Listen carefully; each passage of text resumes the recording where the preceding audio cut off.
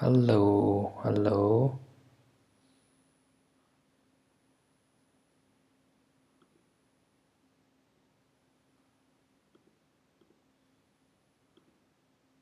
Okay, စမယ်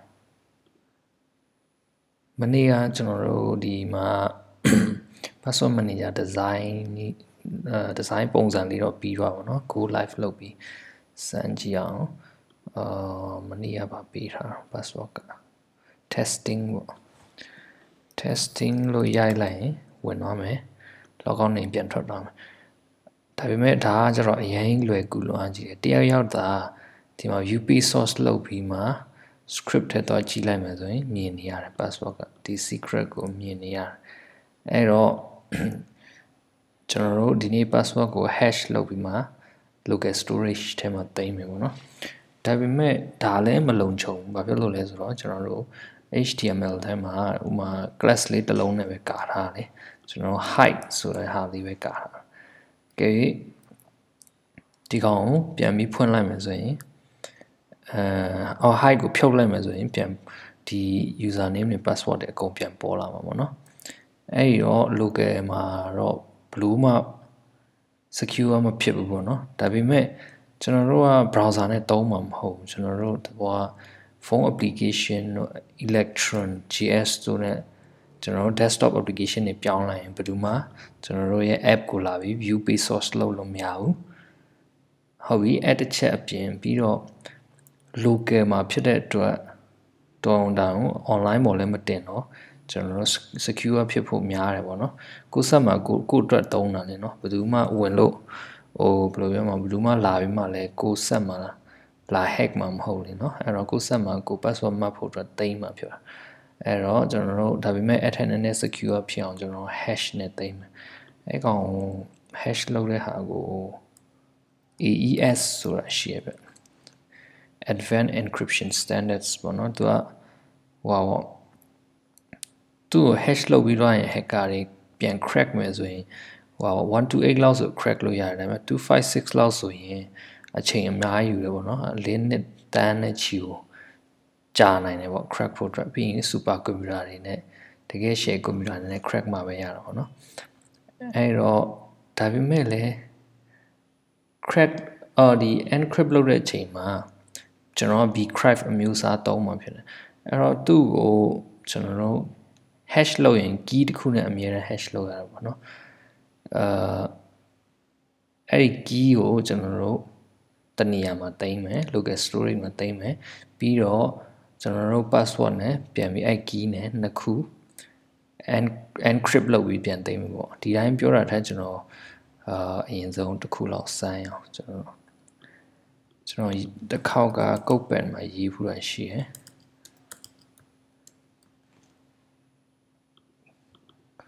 ကုတ်ပန်လို့ရိုက်ကြည့်အောင်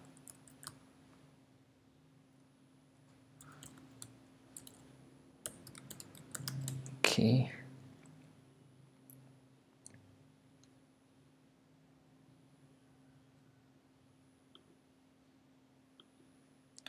open ကို list လုပ်လိုက်မယ်ဒုတိယ page လောက်မှာရှိမယ် AES okay ES encryption သူရဲ့သဘောတရားလို့ပေါ့နော်ကျွန်တော်တို့ထားပါဆို key တစ်ခုကဒါ my secret လို့နာမည်ပေးထားလိုက်မယ်key တစ်ခုပေးထားလိုက်မယ်အဲ့မှာကျွန်တော်သိမ်းခြင်းတဲ့စာပေါ့နော်တခုကျွန်တော် hello world ဆိုတဲ့စာကိုကျွန်တော်သိမ်းမယ်အဲ့တော့ကျွန်တော်ဒီမှာ encrypt နှိပ်လိုက်ရင်ဒီ key နဲ့ဒီစာနဲ့သူကနှစ်ခု hash လုပ်ပြတာဒီလိုမျိုးဖြစ်သွားပါတော့ဒီကောင်ကိုဘယ်မှာပဲသွားရှာ line မှာရှာဘယ်သူမှအဲ့လိုမျိုးပေါ့နော်ဒီကောင် crack လုပ်ဖို့မလွယ်ဘူးပေါ့နော်ကဲကျွန်တော်တို့ဒီ key မသိဘူးဆို crack ဖို့မလွယ်ဘူးအဲ့တော့ဒီ key နဲ့ပြန်ဖြီးမယ်ဆိုရင်ကျွန်တော်ဒီမှာဒီ crack ပြန်လုပ်မယ် key ကကျွန်တော်encrypt message ကအောက်ကဖြစ် key ကဒီမှာထားပါဆိုကျွန်တော် test လို့ရေးလိုက်ရင်ကျွန်တော်ဒီ crack လို့ရင်လုံးဝမထွက်လာဘူး reset မှာဘာဖြစ်လို့လဲဆိုတော့သူမားနေပါတော့အကယ်၍ကျွန်တော် my secret လို့ပြန်ထည့်ကြည့်အောင်ဒီ key နဲ့ဆိုရင် reset ထွက်လာ hello world အဲ့ဒီသဘောမျိုးနဲ့ကျွန်တော်တို့ password ကိုသိမ်းမယ်ပေါ့နော်ဘယ်ထဲမှာသိမ်းမလဲဆိုတော့ local storage ထဲမှာသိမ်းမယ်ပေါ့နော်ဒီ local storage ထဲမှာကျွန်တော် clear လုပ်လိုက်မယ် ဟုတ်ပြီအဲ့တော့အရင်ဆုံးဒီ design နည်းနည်းအောက်ရောက်နေကျွန်တော်ပေါ်နေတင်လိုက်မယ်ဒီကောင် style နဲ့မှာhome တဲ့ home တွေက input wrap ပေါ့နော်ဒီတစ်ခုဒီကောင် margin top ကိုအပေါ်ပြန်နဲ့ပြန်ရိုက်လိုက်မယ်100လောက် okay ဒါဆိုနည်းနည်း center ကျသွားရင် test ဟုတ်ပြီကျွန်တော်အဲ့လိုအဲ့ဒီ encryption သုံးဖို့အတွက်ကျွန်တော်ဘာလုပ်လဲဆိုတော့ crypt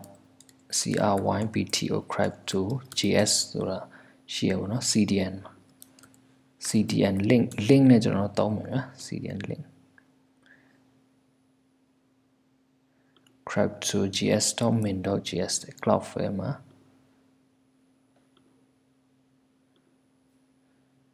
အဲ့တော့ gs ကိုဒီ script ရဲ့အပေါ်မှာထားမယ် script src မှာ crypto.gs link ထည့်လိုက်ပြီအဲ့ဆို crypto ထည့်ပြီဆိုဒီမှာဟို crypto ခေါ်သုံးလို့ရပြီပေါ့နော်အဲ့မှာကျွန်တော်ဒီမှာရေးထားပြီးသားရှိရခေါ်သုံးတဲ့နေရာဘာမှမခက်ဘူးဒီ crypto.gs ဆိုတဲ့ keyword နဲ့ခေါ်ရပါတော့ဒါပေမဲ့ကျွန်တော် function ရေးထားပြီးသားဒီနှစ်ခုdecrypt နဲ့ encrypt ပေါ့နော်မိရထဲစရာမလိုရ decrypt encrypt ဆိုတာencode လုပ်လိုက်တာပေါ့နော်ဒီကောင် encrypt ဆိုတာကျွန်တော်တို့စာနဲ့ key နဲ့ရောပြီးမှ hash ပြောင်းပြတာ decrypt ဆိုတာပြန်ဖြည့်တာဒီကောင်ပြန်ဖြည့်လို့ရေးရမယ်ဒီကောင် hash လုပ်ပြတာhash မခေါ်ဗျာဒီကောင်က key ပါတယ်ဆို hash ဆိုတာ key မပါဘူး sorry ဒီကောင်က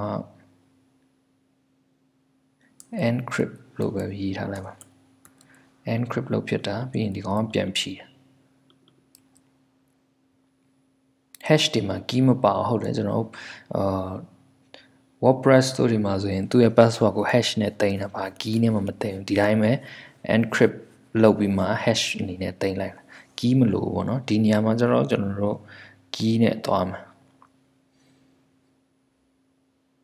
အဲ့တော့ဒီ secrets ကိုကျွန်တော်ဖြတ်လိုက်ပြီပြီးတော့ encrypt နေရာမှာဘာလုပ်မလဲဆိုတော့ကျွန်တော် main password form မသွားခင် user ကပထမဆုံး password လုပ်ရမှာပေါ့နော်သူရဲ့ဒီကျွန်တော်တို့ application ကိုတုံးဖို့အတွက်ပထမဆုံး password တစ်ခုတော့ create လုပ်မှရမယ်မလုပ်ဆိုရင်အဲ့ password ဝင်ဖို့မရှိတော့လောလောဆယ်ကျွန်တော်တို့ဒီမှာအသေးရေးထားတာကိုမနေတော့ဒီမှာ testings ဆိုတဲ့ဟာအသေးရေးထားတယ်အခုကျွန်တော် create လုပ်ဖို့အတွက် form လုပ်လိုက်မယ်အဲ့ကောင်ကိုကျွန်တော်ဒီမှာ id တစ်ခုနဲ့ဒီကောင် h3 h2 လောက်ပေးလိုက်မယ် create new password for pma password manager ပေါ့နော် password manager app ပေါ့အဲ့တော့ဒီကောင် create pass လို့နာမည် id ပေးလိုက်မယ်အဲ့ထဲမှာ form တစ်ခုရှိမယ် form ရဲ့ id က create pass form လို့ပေးလိုက်မယ်အဲ့ထဲမှာ input ရှိမယ် input ကနှစ်ခုရှိမယ်နှစ်ခုလုံးက type က password ဖြစ်မယ်ပထမတစ်ခုက name ကို pass1 လို့ပေးလိုက်ဒုတိယတစ်ခုကို pass2 လို့ပေးလိုက်ပြီးရင် placeholder ပေးမယ် placeholder ကဒီမှာ type password ပေါ့ password ပြီးတော့ not က confirm password not အချိန်ရိုက်ခိုင်းတာပေါ့နော်အဲ့ဒီနှစ်ခုကို submit လုပ်မယ်ဆိုတော့ကျွန်တော် bottom တစ်ခုထပ်လုပ်ထားမယ်ဒီကောင်ကို create လို့နာမည်ပေးထားမယ်ပြီးတော့ class btn လို့ပေးလိုက်မယ်အဲ့ btn နဲ့ design ဘာမှမလုပ်ရသေးဘူးကျွန်တော်ဒါ home page ဒါ dashboard design ဒီနားမှာပဲရေးလိုက်မယ် btn padding ကို 10px 30px လောက်ပေးလိုက်မယ်ပြီးတော့ border 0 color white ပေးလိုက်မယ်ပြီးတော့ background ကကျတော့ခုနအစိမ်းပေးကြည့်လိုက် var color 2 ပေးလိုက် background ပြီးတော့ border radius 20px လောက်ပေးလိုက်ရင်ဆို y တော့မယ်တဲ့ဆိုရင်ကျွန်တော်တို့ဒီကောင်ကိုဘာလုပ်လေးလဲ line ချားမှရမယ်အဲ့တော့ဒီကောင်ကို br နဲ့ချားလိုက်မယ်ဒီကောင်နဲ့ပို့ချလိုက် okay အဲ့ဆိုရင်ဒီ form ကိုကျွန်တော်လောလောဆယ် class height ပေးထားလို့ပျောက်နေသူ့ကိုပြန်ကြည့်အောင်ဒီအောက်မှာပေါ်နေပြီ okay ဒါပေမဲ့ input ကဒီလိုမျိုးမဟုတ်ဘူးကြည့်လို့မလှနေဘူးအရန်သေးနေအဲ input ကိုဒီမနေ့တော့ကျွန်တော်လောက်ထားတယ်ဒီ input မှာကျွန်တော် class တစ်ခုပေးလိုက်ဒီကောင် input အခု password manager input ပေါ့နော်အဲ့လိုမျိုးနာမည်ပေးထားလိုက် password manager input ဆိုရင်မနေ့တော့ design ကဒီမှာဒီကောင်လေး prefix တွေမခေါ်တော့ password manager input ကိုခဏခဏသုံးမှာဖြစ်တဲ့အတွက်ဒီအောက်မှာထားလိုက်မယ်ဒီကောင်လေးအားလုံးဒီ general ပေါ့နော် general css လို့ပေးထားလိုက်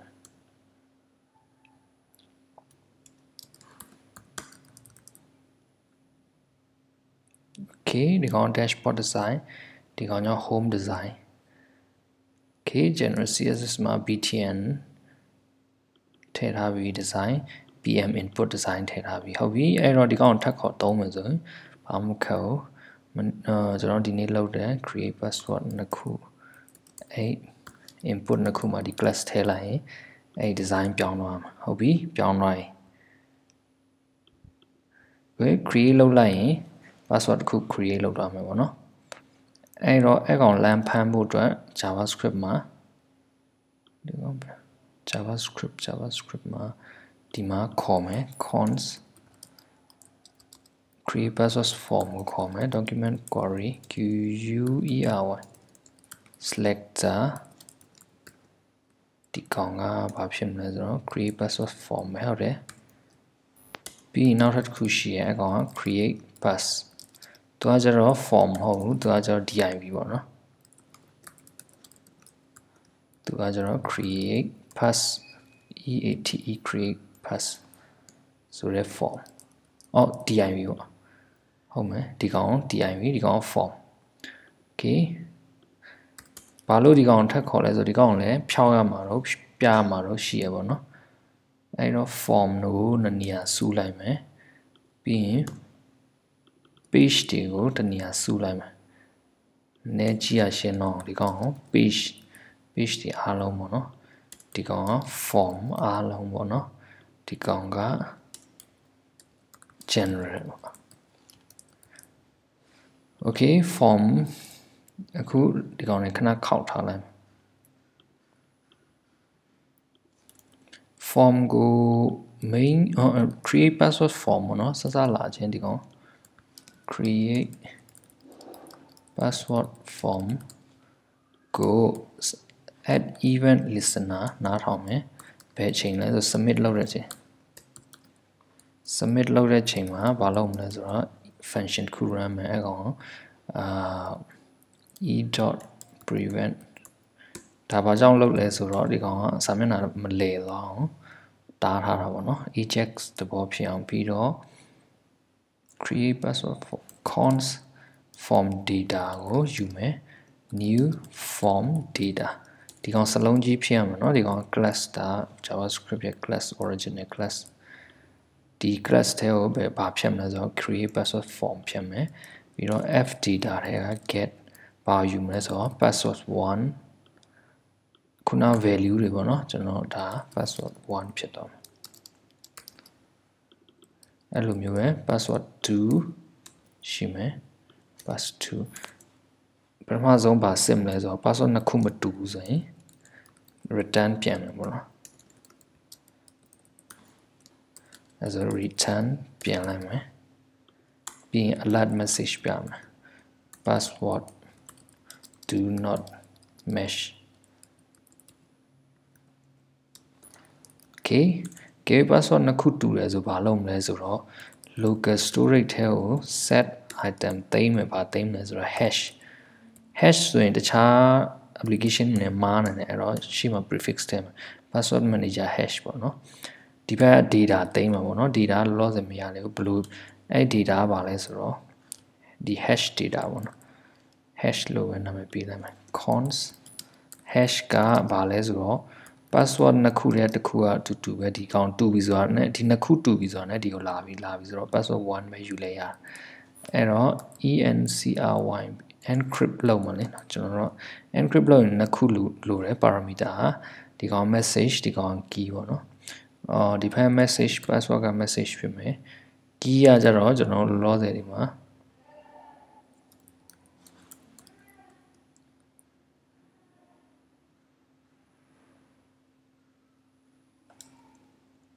ဒီကောင် secret တစ်ခုခုလောက်ထားမှာ true true ဆိုတဲ့ key နဲ့တောင်းလူများတွေနည်းနည်းကြောင်တော့မို့နော်တကယ်လေဒီကောင် key ဖြစ်မှာ true ဆိုတာ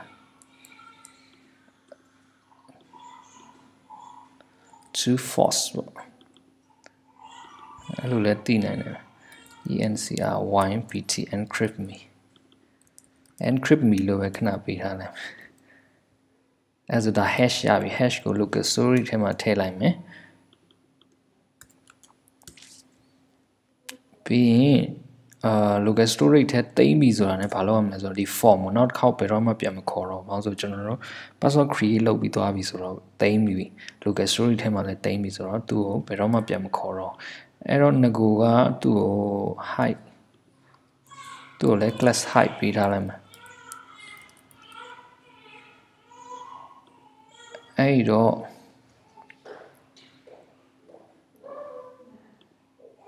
create pass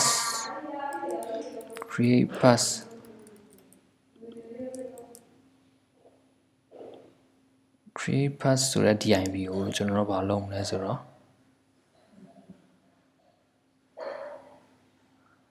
ခဏလေးเนาะကျွန်တော်ဒီ div ကိုဖြောင်းမယ် create pass class list ထဲမှာ add ဘာထည့်လိုက်မလဲဆိုတော့add height ဖြောင်းလိုက်မယ်စလာခြင်းဘာကြားမလဲဆိုတော့အရင်ဆုံးဒီမှာ save ရမှာတခုရှိရစာမျက်နှာ run နာနဲ့ဒီကောင် auto run တဲ့ဟာပေါ့နော်အဲ့ကောင်ဘာလဲဆိုတော့ cons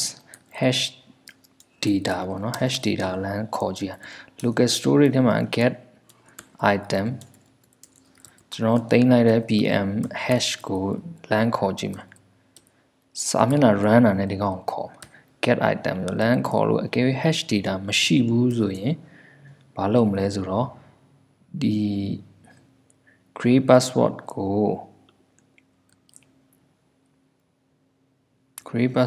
ု class list dot add မဟုတ် remove လို့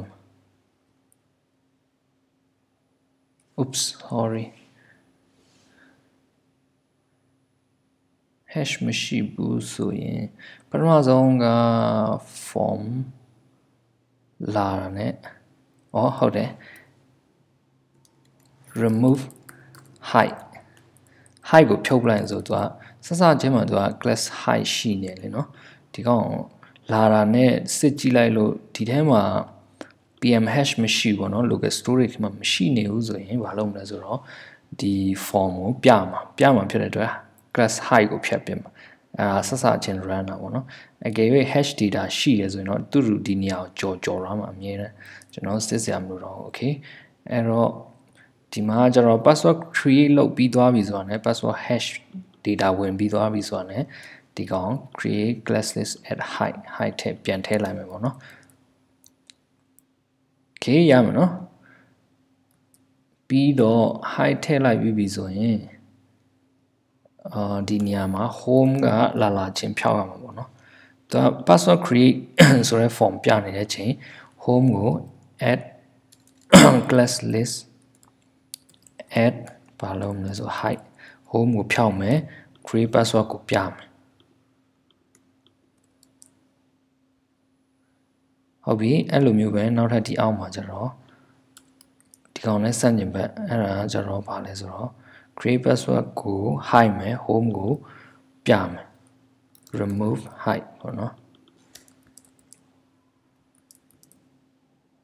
ပြီးတော့ဘာလုပ်မလဲဆိုတော့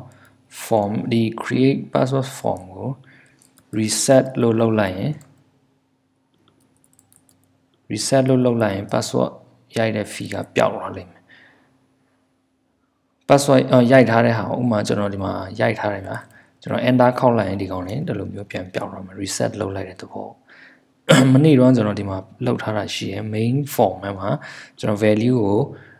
none ပေးလိုက်တဲ့သဘောမျိုးပေါ့တကယ်တမ်းဒီလိုမျိုးလုပ်စရာမလိုဘူးဗျဒီ form ကို reset ဆိုတဲ့ function သုံးလိုက်ရင်သူ့ဘာသာသူ original အတိုင်းပြန်ဖြစ်သွားတယ်ပေါ့နော်အဲ့တော့ဒီ main pass value ကိုခေါ်စရာအကြောင်းလည်းမရှိတော့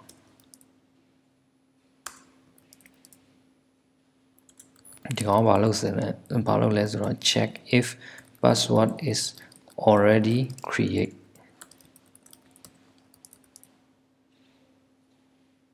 okay အဲ့ဆိုရင်ကျွန်တော်စမ်းကြည့်အောင်စလာတယ်နဲ့ဒီကောင်ပဲပြမယ်ဟုတ်ပြီကျွန်တော် password ကိုA B C D E F G လို့ပေးလိုက်မယ် A B C D E F G လို့ပေးလိုက်မယ် create လုပ်လိုက်တာနဲ့ဟုတ်ပြီတိန်းသွားပြီကျွန်တော် inspect ထောက်ကြည့်လိုက်မယ်ဟုတ်တယ် pm hash ကဒီထဲဝင်နေပြီတော်လား hash နဲ့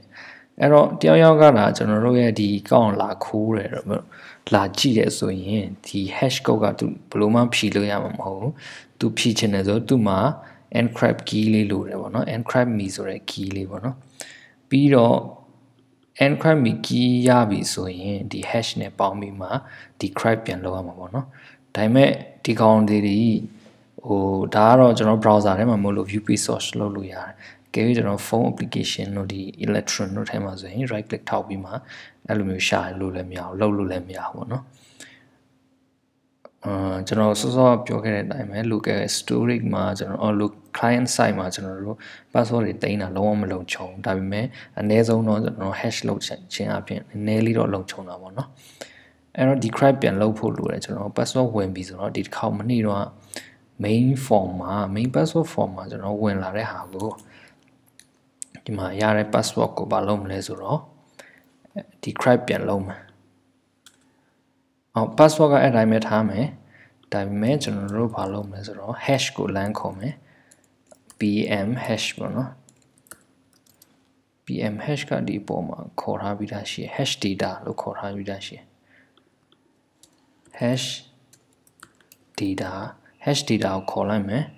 ပြီးတော့အဲ့ကောင်ဘာလုပ်မလဲဆိုတော့ decrypt လုပ်မယ် hash data ကိုဘာ key နဲ့လဲဆိုတော့ဒီ encrypt me ဆိုတဲ့ဟာပေါ့အဲ့ကောင်နဲ့ encrypt လုပ်လိုက်ရင်ထွက်လာမှာဘာထွက်လာမလဲဆိုတော့ password from hash ပေါ့နော် hash ကနေထွက်လာတဲ့ password ဒါပေမဲ့ကျွန်တော်သူ့ secret လို့ပဲပေးလိုက်တော့ဒါ decrypt လုပ်လိုက်တဲ့ဟာ secret ထွက်လာအဲ့ secret နဲ့ password ကျွန်တော်ရိုက်ထည့်လိုက်တဲ့ password နဲ့မတူဘူးဆိုရင် sorry password do not match my password is wrong ကဲတူတယ်ဆိုရင် dashboard ကိုဖြောက်မယ် home ကိုပြမယ် main password form reset လုပ်မယ် okay အားလုံးအဆင်ပြေလောက်ပြီထင်တာပဲအဲ့တော့ခုနကကျွန်တော် ABCD EFG လာမသိကျွန်တော်တင်တာနဲ့အဲ့ကောင်ကိုကျွန်တော် test လို့ရရင်မှားရမယ် oh main pass input is not defined error ရှိနေ okay ဒီကောင်လဲဒီ main pass form ကို reset ဒီမှာလုပ်မှာပေါ့နော် okay test အရင်ရမယ် sorry password is wrong okay hello ဆိုရင်လဲ password မှားမယ်အကုန်လုံးမှားမယ်ဒါပေမဲ့ A B C D E F G ဆိုရင်ဝင်သွားပြီဟုတ်ပြီကျွန်တော်ဒီကောင် log out ထွက်လိုက်ရင်လည်းပြန်ထွက်လာတယ်အဲ့တော့ဒီထဲမှာကြည့်ရင်လည်း hash တစ်မျိုးပဲရှိရပါတော့ okay ဒါပေမဲ့ကျွန်တော်တို့ဒီ key ကတော့ user တယောက်အနေနဲ့သူတစ်ခါလဲသူသိနိုင်တယ်ပေါ့နော်ဒါဘာကြီးလဲမသိဘူးသူကြည့်လိုက်ဆိုအဲ့တော့ဒီ encrypt me ကိုသူတို့နဲ့နည်းနည်းမျက်စိကြောင်တော့ကျွန်တော်တို့ဘာလုပ်လို့ရလဲဆိုတော့pm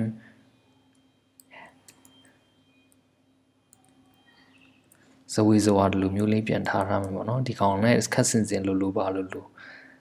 အဲ့ဆိုရင် ရုပ်တက်တယောက်ကလာပြီးမှ source code ကိုလမ်းကြည့်တယ်ဆိုရင်တော့ကျွန်တော်ဒီ pm-hash နဲ့ key လောက်ထားတော့တောင်းတော့မမှတ်မိ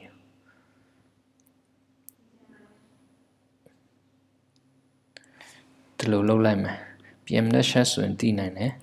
128 or 256 bit byte လား byte byte လို့ပြီးလား256 bytes ဒီကောင်လဲ256 bytes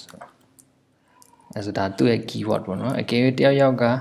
လာကြည့် order သူ hash လုပ်ထားတဲ့ byte ကိုပဲပြောတာထင်နေမှာတကယ်တမ်းအကောင် keyword okay အဲဆိုရင်ကျွန်တော်တို့ဒီနေ့ဒုတိယပိုင်းပေါ့နောက်တစ်ပိုင်းကကျွန်တော်တို့ password ကိုထည့်ဖို့ form လောက်ပဲကျန်တော့တယ်အခုဆိုရင်ကျွန်တော်တို့ secure ဖြစ်လာပြီပေါ့နော်နည်းနည်းတော့ abcdefg password မှာ right ဟုတ်ပြီအဲ့လိုမျိုးဆိုရင်ကျွန်တော်တို့နောက်တစ်ခေါက် create လုပ်ရခက်သွားရင်ဆို right click ထောက်ပြီးကျွန်တော်ဘာလုပ်မလဲဆို application နဲ့ local storage clear လုပ်ပေးမယ် okay အဲ့ဆိုပထမဆုံး create a new password for PMA ပြီးရင်ကျွန်တော်အောက်မှာတစ်ခုရေးလိုက်ဒီနားမှာ you will be careful you cannot change it again be careful more store in your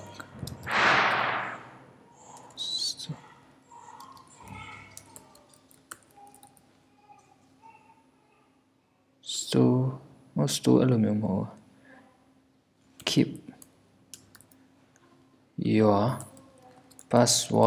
keep your password somewhere you cannot change it again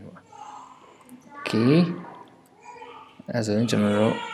ဒီနေ့34568 create လုပ်လိုက်မယ် okay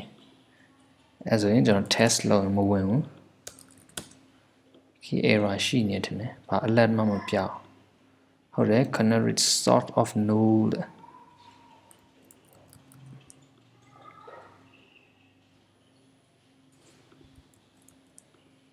inspect ပြန်ထောင်းလိုက်မယ်ဒီကောင်ကိုကျွန်တော် clear လုပ်ကြည့်လိုက်အောင် abcdefg create လုပ်လိုက်မယ် okay abcdefg okay ဒီ craft လုပ်တဲ့ချိန်မှာ error တက်နေခုနတော့ရပြီကျွန်တော်ပေးလိုက်တဲ့ key နှစ်ခုကြောင့်လွဲတာတယ် okay နံပါတ်ထည့်လို့မရလို့နေမှာဟုတ်ပြီအဲ့ဆိုကျွန်တော် live stream လေးခဏနားလိုက်မယ်ပေါ့နော်ပြီးနောက်ထပ်တစ်ပိုင်းမှာဒီကောင်ကိုထပ်ပြီးဆက်မယ်အခုကတော့နောက်ထပ်တစ်ခေါက်ဆိုရင်ကျွန်တော် password ထည့်တဲ့ form အဆင့်ရောက်သွားပြီပေါ့နော် see you bye bye